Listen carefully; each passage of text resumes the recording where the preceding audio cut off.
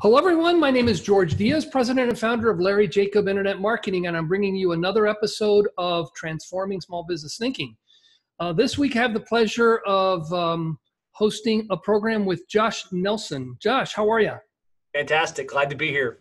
Now, Josh is someone, interesting enough, we both live in Miami, but we met in Arizona, in Phoenix for the first time. Our paths were kind of crossing in different ways. And we're both in the Infusionsoft space. And over time, he's become a client. He's a current client. And then he was also my coach in a program that we might reference as part of this call. So, we kind of go back a ways. So, Josh, why don't you introduce yourself? And what we're going to be talking about is, we're all business owners here. I mean, I'm assuming if you're listening, that's what you're about. And how was it that you went from what you do before you went online and started promoting yourself online, and what was that learning experimentation process? So that's kind of what we're talking about today. So Josh, why don't you kind of just introduce yourself and let's get started with that. Okay, great. So like I said, my name is Josh Nelson. I run a company called Plumbing and HVAC SEO, which if I kind of look up a little bit, there's my company branding. We're an internet marketing agency for plumbing and HVAC contractors. And we've grown from a startup to the point where now we've got 30 full-time employees. We do about $4.5 million per year in revenue. Yeah, and I want to point out, one of those employees is my daughter. Yeah, Sophia's on the team. Yep. And we made the Inc. 5000 list of fastest growing companies in the United States the last 3 years in a row, hoping for 4. I'm pretty sure we'll make it. And that's my core business. We serve plumbing and HVAC companies and help them generate better results online with their website, SEO, pay-per-click, social media, all of that fun stuff. And then I also run a coaching business called 7 Figure Agency, where I coach other digital marketing agencies, local marketing agencies on how to grow and scale their digital marketing agency following our business model. So just from a high level overview, that's kind of what I'm doing these days. Right. And what I want to point out is we kind of want to look behind the curtain, right? Because, right now, Fortune 500 list and all these great things, clearly successful business, 35 employees, but it wasn't always so. No. So absolutely not. So my first company that I started right out of high school was a company called Developcom. It was a web design and hosting company. Even at a really young age, I was a big student of like, how do I become successful? How to become rich? And I read Think and Grow Rich by Napoleon Hill, How to Win Friends and Influence People. And one of the books I really liked was Rich Dad, Poor Dad by Robert Kiyosaki. And I listened to that a couple times, and he talked a lot about what rich people do is they build assets, right? And they invest their money into assets to produce passive income. What the broke people do is they take what little money they have and they invest it in liabilities, cars, expensive things. And anyway, short and long, I decided, okay, I need to be in my own business so I can build assets. And so right out of high school, I started my own web design and hosting company, building websites, hosting websites. And I ran that for about 3 years, working 40, 60 hours every single week, hustling, making cold calls, building websites, and I would be lucky to make $4,000 or $5,000 any given month, despite all of the effort. And even worse than that, I would take all of that money and reinvest it in the costs of the business. So I had marketing tools that I invested in. I had service providers I invested in. I had groups that I invested to be part of. And so for that entire period, I literally made no money. As a matter of fact, I took on debt and I had to shut the business down. And it was a very painful, counterproductive process. I could have made a lot more money if I had just gone and worked at Starbucks or McDonald's or something like that. So you went through the trials of entrepreneurship very early on. Yeah.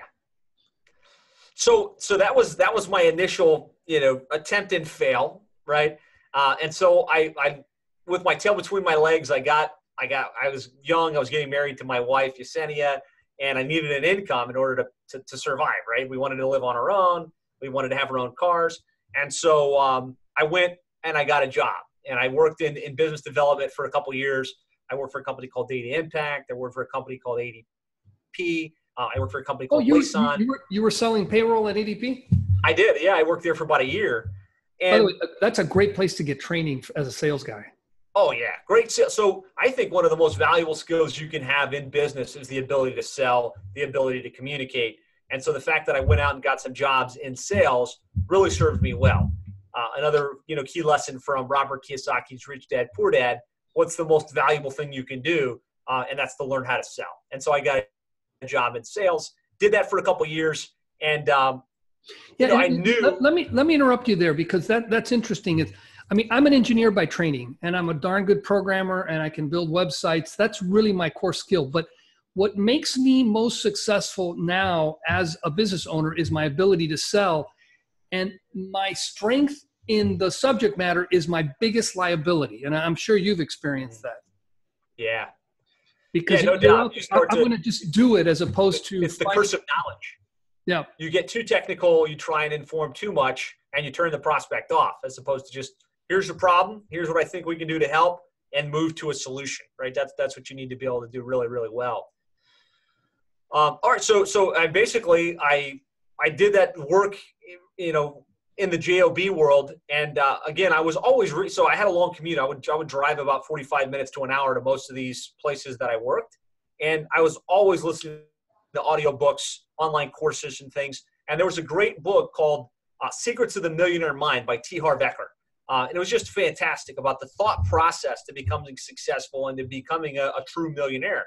And, obviously he kind of recircled that same concept. You need to be in your own business if you're going to accomplish wealth. You kind of need that.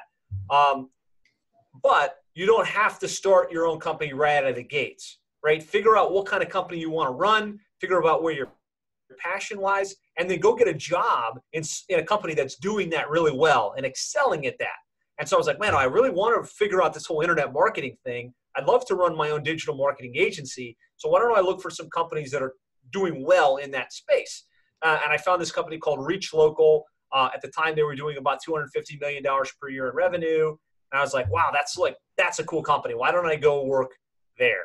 And I did what it took, and I did some crazy shenanigans to get my foot in the door and to get a job in sales at that company. So your strategy was learn off of someone who's doing it well. Yes. Yeah, and you know what? If it was a great career track, I could have stayed there long term. Yeah. But if nothing else, I can go in, I can see maybe, what's the right model? How are they making this work?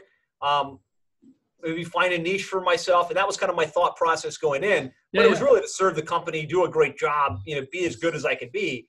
And so I worked there for about a year and a half. I took a haircut in terms of my compensation because I was making pretty good money at ADP, went backwards for a little bit to go work at Reach Local, and did well. I sold well, and I learned a lot, right? I learned that my business model was broken. What I was selling was wrong. How I was pricing it was wrong.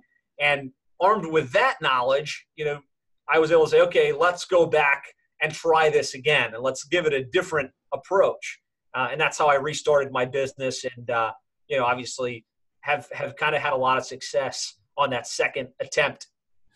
Cool. And then was your initial work promoting yourself, cold calling, banging on doors, or was it SEO or online marketing based? So when I worked at Reach Local, literally it was, okay, you're going to go sell local businesses internet marketing services on a monthly retainer. Here's the phone book. Here's a list, that you can go call them, sit in BNI meetings, and chase prospects down. And I learned how to do that well enough to land enough clients to get a nice little book of business. And so when I started my own agency, that was part of it. And then there was also part of how do I figure out how to get the kind of clients that I want to come to me pre-positioned to buy using the internet and other tools and resources. Right. And it's interesting how you mentioned that, because the model the way you describe it is you were using a push model. And so you were going at those people, telling them about what you do in hopes that they would say, oh, hold on, tell me more about that. And now it's not a bad thing. You're pushing your business into theirs, as opposed to, in the traditional world, it would be, I put up a billboard that says, hey, if you need a plumber and you got a stuck up drain, call us. And then they call you. Now that's, offline. But in the online world, moving to that pull model is so much better, because now you're picking up the phone. They're already interested, and they're almost more than anything qualifying you. Are you any good? Right. And so how did that transition go? Because I mean, from what I know from your business, you guys aren't pushing much business at all, right? Yeah, no, it's all pretty much inbound at this point. So what we started to do was to get really specific with the kind of company that we wanted to work with. So initially, the company was called Click Incorporated, and it was a local internet marketing agency serving anybody we could get in South Florida. You know, whether it was a roofer, a dentist, a chiropractor, or anything in between, if they wanted to invest in SEO and pay-per-click and web stuff, we were going to try and serve them. And the only way to get people when you're broad like that is to push, right? You got to cold call them, you got to meet them at a BNI meeting, and you got to chase them down. When you're specific, and so when we decided we're going to do plumbing and HVAC and we're going to focus on that space, well, now we could put together content, we could put together positioning, we could join specific groups of those types of people and develop expertise. We're going to say, look, this is a plumber that we got this result. This is another plumber, we got this result, and we can do the same for you. And so as opposed to being a generalist, we became the expert, the specialist, and we're able to get in front of our ideal prospects and get them to raise their hand and say, wow, I want to work with you because you've got experience and proven results in my type of business. Well, and I bet you also are getting a lot of business because one plumber has success, and then he's got a buddy in the next county over or across the country, a brother, sister, and they're kind of going, hey, you got to call this guy Josh. He's the plumber guy. Yep, you start to get some word of mouth, no doubt. So, it's interesting. So it's a transition. I've actually blogged about this a lot. My grandfather passed away last year at 98, if you can believe that. Wow. He would always tell me, don't ever experiment with your own business until you've done it. And, you were almost kind of like excusing yourself, thinking maybe I did something wrong. Well, not at all. You're doing a really good job for someone else, but it's a way to learn. And again, it could have been that you spent 20 years working at that company, but instead it's like, okay, I learned what I needed. I delivered on my requirements with them. And now I'm going to start my business with all this knowledge that I got from doing that work, right? Yeah. And ultimately I got paid to learn, right? And that's a great way to do it. You get paid, some spending money. You learn kind of how it works, what it works. Your mindset might change. You might find a niche for yourself. And that was what happened for me. And go figure, you're working with plumbers, HVAC, and I guess you guys are working with electricians as well? Well, yeah, mostly plumbing and HVAC. We've got a couple of electricians. Cool. Okay, well, hey, thank you. Our audience is small business owners, and it's good to see how someone who is successful now started off because you didn't just birth this company and hire 35 employees from one day to the next. Yeah. Cool. So we're going to have a second interview that follows this because we want to get into Josh's 7-figure agency business, which is one that has a membership site piece to it. Very cool. So thank you very much, Josh. And, we'll continue in a moment with this. Absolutely. It was my pleasure.